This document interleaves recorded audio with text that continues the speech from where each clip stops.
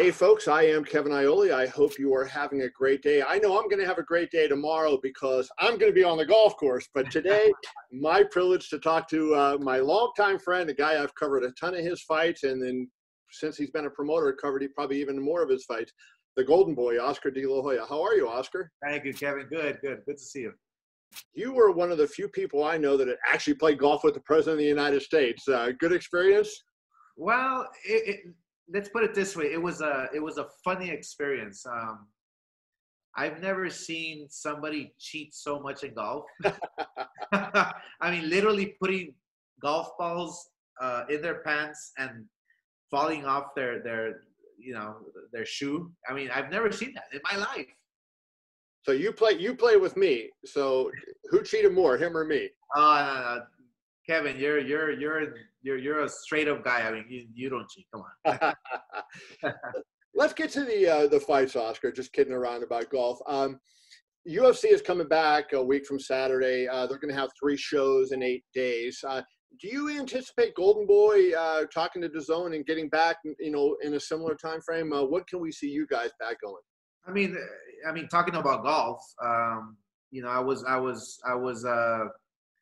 I was kind of like, I was actually very happy about the PGA of America announcing that they're, I believe it's Colonial, where they're going to come back and play without, obviously without the gallery. Right. But that was a big announcement for us because now it allows us to announce as a promoter in boxing to announce a fight, without being criticized, without being ridiculed, because we're just following the PGA of America, which is a huge entity in the sports world. My plan is to come back big with Ryan Garcia, July 4th, which is a huge holiday for America. So my idea was to give America, the fans, the world, a treat, okay, with Ryan Garcia in a great fight with Jorge Linares. So Linares is still going to be the opponent. Okay, good. It would be an amazing fight. So hopefully, and it all depends with our mayor, with our governor, because obviously, as you know, safety is first. And that's the question that I have to ask, and you are in a great position as a promoter and a former fighter to answer this. I got to imagine it's going to be tough to fight in empty buildings because you especially were an emotional fighter and you seem to feed off the crowd when the crowd would start going. How do you think it's going to be when these guys are going at it and there's, they can hear the other corner, they can maybe hear the TV announcers, but they don't have that crowd, kind of spurring them on? Right. You hit it right on the nail's head, Kevin. I fed off the emotions for the crowd, and it revved me up. It gave me extra energy. The way I see it, I think it's. I'm not going to compare it to a sparring session, but when Ryan Garcia gets in the ring, he gives his all. Mm-hmm. Okay, whether it's sparring, whether it's fighting, I don't think I see a difference with being a factor. Having people or no people in the arena. I think professionals like Ryan, like Canelo, like Jaime Munguia, like Virgil Ortiz, the fighters we have in our stable, are not going to be affected. So it all depends on the individual. It all depends on the fighters. It all depends what their state of mind is going up to the ring. But I can tell you one thing: when you step inside that ring and the bell rings, it's tunnel vision, it's focus, and it's you're there to win a fight. You're there to knock your opponent out. So hopefully it won't affect them. I don't know if you would agree with this statement talking about you as a fighter. Like, I've covered most of your pro fights, and even though you were the biggest star in boxing for a period of time, I think as a fighter to a degree you're underrated because you had Sugar Ray Leonard and Chavez before you, and you kind of had Mayweather sort of at the same time and then kind of after you. And as great a fighter as you were, you were known more as a draw, but I don't know that people really knew how good inside the ring that you were. And do you feel like you kind of you get the respect from how good of an actual boxer you were?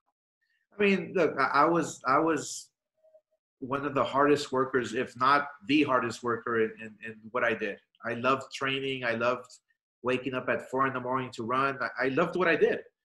I started boxing at 4 years old. I won the gold medal. I won world titles. But no, you're right, Kevin. I mean, I don't know if it's because my looks, because women followed me, because women, filled the arenas more than men did. Right. And it was always something on my back that I had to carry, and it weighed heavy, believe me. Poor guy. I'm not complaining, but yeah, you're right. You're right. If people were to watch my fights now today and analyze and break it down, I was an okay fighter. I wasn't too shabby. Actually 2 weeks ago, ESPN had on two of your fights. They had you against Chavez, your first fight, and your fight with Trinidad. And of course, you and I have talked about the Trinidad fight many times. But I want to ask you about that Chavez fight, because there was so much pressure on you. You were kind of the Mexican-American star coming up, but everybody was measured against the great Julio Cesar Chavez. And, you had to beat him, but it was almost like a guy you idolized. When you look back on that, how big was that moment for you, being able to not only win over him, but you stopped him, and it was a great performance on your part? Oh my gosh! I mean, Kevin, I had uncles who were against me when I actually fought him. Really? I mean, they were telling me, like, how can you beat our hero? I mean, he's a king in Mexico. So you can imagine the pressure that I was feeling, and put that aside. Think about what people don't know, actually, that I'm telling you now as an exclusive right now. Okay.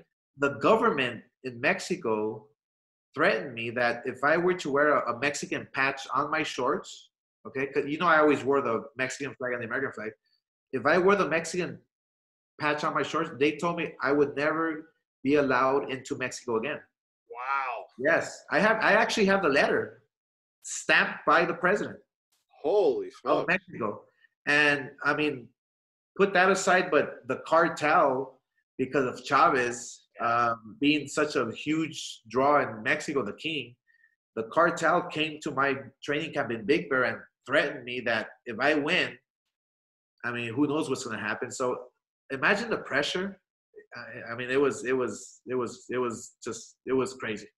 What was it like in the locker room that night? Because, and once that you get to the locker room, it's just another fight. You're, and you're getting ready for the fight, but you also know all this external stuff is going on. And on top of that, you're fighting, who, in my opinion, is one of the 20 greatest fighters who ever lived. I was so focused and determined, and I was ready. I was a machine that night. I mean, June of 1996, Caesar's Palace outdoors, Don Cholain Rivero, the great Mexican master. I mean, he had the perfect game plan. My gosh, I was so focused, Kevin, so focused that nobody can beat me that night. Yeah, you looked great that night. And now, conversely, the next fight they show with you against Trinidad. And I mean, I don't know if it pains you to watch that. And did you happen to watch it a couple weeks ago when it was on? You know what? I regret the last 3 rounds forever, for the rest of my life. I mean, it pains me. It hurts me. I mean, don't get me wrong. I felt I won the fight, but those last 3 rounds, I should have knocked them out. Right. Somebody told me, I was talking, and I don't even remember who, I would tell you who it was, but afterwards we were talking about your fight, and somebody said you had injured your legs in training camp and you didn't have the legs to kind of fight those last 3 rounds. Is that what it was? Or was it more Gil Clancy saying, stay away, stay away, stay away? I mean, Gil Clancy the whole night was telling me, box him, box him, box him. You have the fight won, box him. He hits hard, don't get hit, just box him. I have to listen to the master, Gil Clancy. Yeah, that was crazy. I mean, I think I had you winning the fight, but certainly I think that moment kind of, knocked you down a little bit in your career, right? And I think that was sort of, and then you follow that up with the loss to Shane Mosley in a fight that was, was a good fight. But the Vargas fight seemed to be the one that maybe turned it back around for you, because now there was such bad blood between you guys. And, anybody who thought you were a pretty boy and not a tough guy, I think found out in that Vargas fight that Oscar was pretty tough too. I remember that first round, he almost knocked me out through the ropes. And it was a tough fight. He hit like a mule. Oh my gosh. I felt his punches every time he would hit me. I mean, I never felt anything like it. But I knew that my skill. I knew that my jab, my right hand that Mayweather Senior had me work on, I knew that right hand was the key to beating Vargas, and it actually worked. And I mean, we came out successful, but it was that game plan that Mayweather Senior had. I remember he was mocking Fernando at the press conference. You know, turned out Fernando was on steroids, but he came out and he was unbelievably built, and he looked like a bodybuilder in that fight. And I think Floyd Sr. in his poem called him "wannabe ferocious Fernando," and he totally mocked him. But did he take some pressure off you by, you know, him kind of going after him and let you sort of stay away from all that stuff? Yeah, Mayweather Senior. And I can say this honestly, was my best. I mean, he was the best trainer I ever had. Better than Emmanuel Stewart, alongside of Don Cholan Rivero. Okay, wow. Okay? I mean, with all due respect to Emmanuel Stewart, but Mayweather Senior is the best trainer I've ever had. One of the things, I don't know if it's apocryphal or if it was a real story, there was a rumor that when you were in training camp in Big Bear for the Vargas fight, that you were running and you ran into Fernando, and you guys came nose to nose. Is that true? And if so, what happened when you saw each other? Yeah, it is true. I had my posse. He had his posse. It was, I mean, you think about or picture 20 guys with me and 20 guys with him. We ran into each other. We looked at each other, and I looked at his face and his eyes, and I saw fear. And I knew I had him right there and then. Wow. Yeah. This was about 2 months before the fight. And when you say you see fear, what is it you see in a guy when you're looking at him? I mean, did he kind of back away from you, or what was it that he did? Yeah, he didn't look into my eyes. And right there and then I felt, you know what, this guy's afraid of me. He is afraid of me. He has respect for me because he couldn't look into my eyes.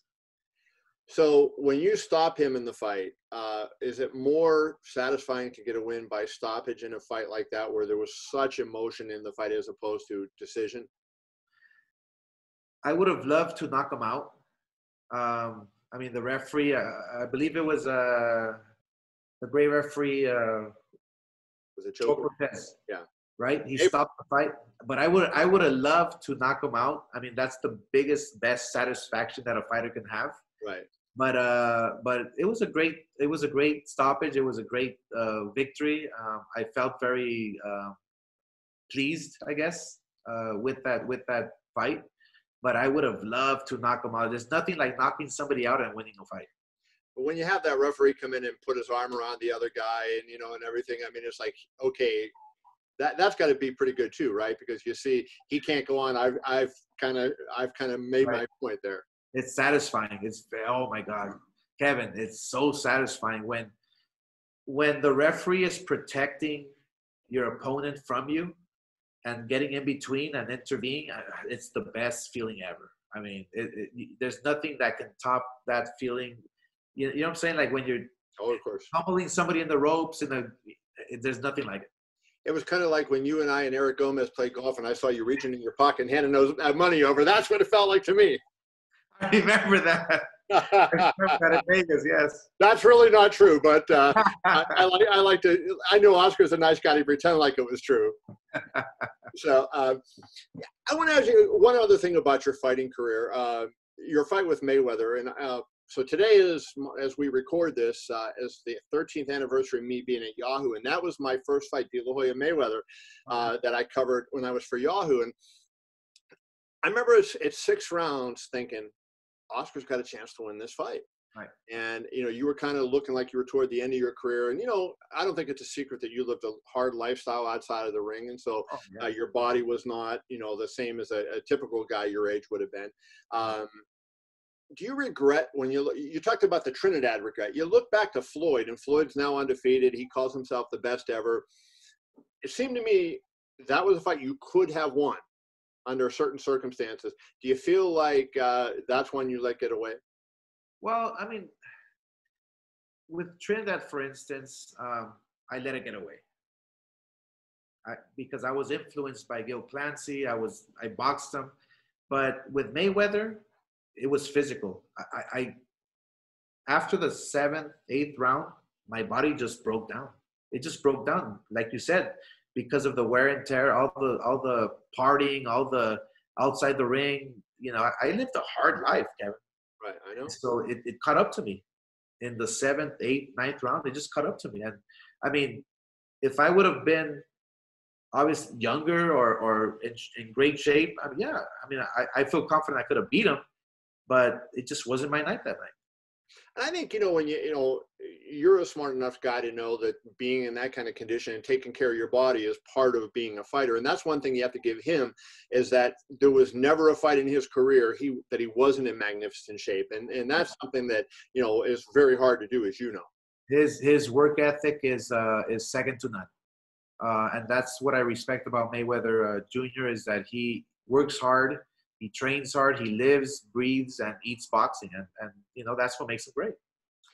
Another guy who does that is Canelo Alvarez. And I saw this morning, and I was a little surprised to see this, a guy who I respect a lot, who I think is one of the greatest fighters who ever lived, and certainly one of the greatest of this generation, Andre Ward. And he kind of, he wasn't dogging Canelo, but I don't know if you saw the video where he said that if you look at Canelo's opponents, he fought some names, but the guys he fought in his prime, he lost to Mayweather and Triple G. That he thought he had lost that fight to Triple G, and so he talked about a Billy Joe Saunders fight, him needing to prove something against Billy Joe Saunders. When you hear a guy with a great eye as Andre Ward, the boxing knowledge of Andre Ward, say that about Canelo, what's your thought? I mean, look, Andre Ward is a phenomenal fighter. In my eyes, obviously, he retired too soon. I think in many people's eyes. I have no clue why or where he's coming from. I believe that Canelo is still improving. He's still getting better. He's still growing as a fighter, because take this into consideration that he didn't have an amateur career. Right. Andre Ward. Andre Ward was an Olympic, an Olympian. So I don't know where it's coming from. Maybe, or who knows, maybe Andre Ward wants to make a comeback and maybe he's calling out Canelo. You never know. I mean, strange things happen in boxing. So who knows? But imagine that. Canelo versus Andre Ward would be incredible. I want to ask you your relationship with Canelo. Mike Coppinger wrote a big story before the last fight on The Athletic about, Canelo and you guys weren't seeing eye to eye. Canelo seemed to confirm that. I know you didn't talk to Mike for that story, but Canelo seemed to confirm it at the press conference. It was pretty obvious you two weren't on the best of terms. I know you don't have to be best friends to be able to promote each other and have successful relations, but how did you and Canelo kind of drift apart? And do you feel like this time away, have you worked at trying to repair whatever issues there were with Canelo? It's all business, Kevin. I mean, look, in all these years that I've been in boxing, inside the ring and outside the ring, I've learned that it's all business. Mm-hmm. I mean, in boxing, there's no loyalty, and it's sad, but that's what I've lived. Canelo's a great fighter. I consider him my friend, but it's business. That's it. It's kind of weird. You've been on both sides of that, because at one point you were Canelo and Bob Arum was you, and now it's kind of the other way around.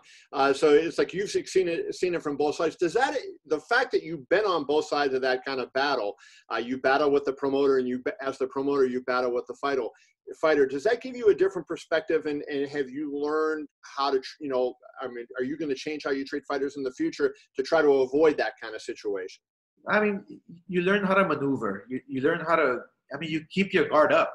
That's basically it. I mean, me being a fighter, I know how to protect myself. So I take that into my business life that I have now as a promoter.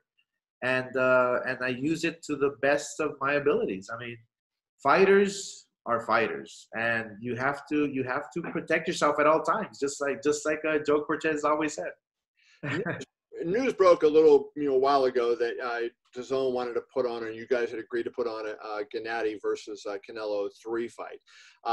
Now that begs the question, with this whole pandemic coming down and when fans can be there, can you confirm, number one, that will be the next fight, and then for Canelo, and then number two, do you wait until you can have fans in there, or is there any way that you would put that fight on with no fans?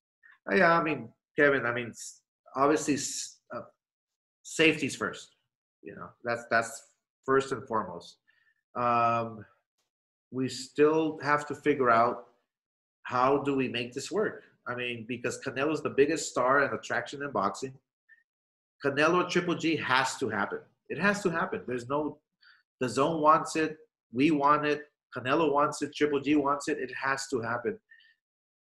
That has to be the next or the first big major mega fight for boxing.